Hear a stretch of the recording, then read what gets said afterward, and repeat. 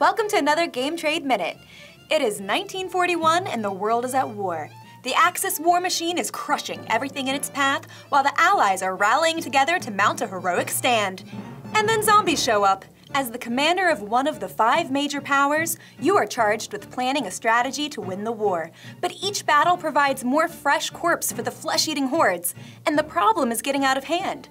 With your human enemies on one side and the ravenous undead on the other, it is time to ask yourself, do I invest in tanks or chainsaw tanks? This game can take up to 180 minutes with 2 to 5 players. All gamers are recommended to be 12 and up to fight the zombies. See if you can survive the attack, and make sure to head to your local friendly game store to find out more.